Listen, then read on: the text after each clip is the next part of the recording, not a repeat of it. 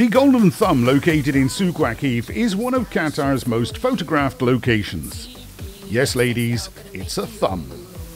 Its real name is César's Pouce, but I've got to be very careful saying that, which translates to César's Thumb. Installed in 2019 by Qatar Museums as street art, the location was chosen to emphasize its scale in relation to its surroundings.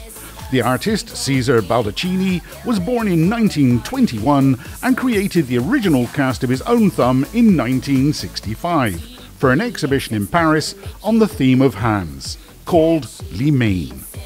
The artist then made a series of increasingly larger versions of the thumb, scaling up the smaller model using traditional techniques. Used as an easy-to-find meeting point, the thumb is located right in the middle of the Souq's bustling restaurant area.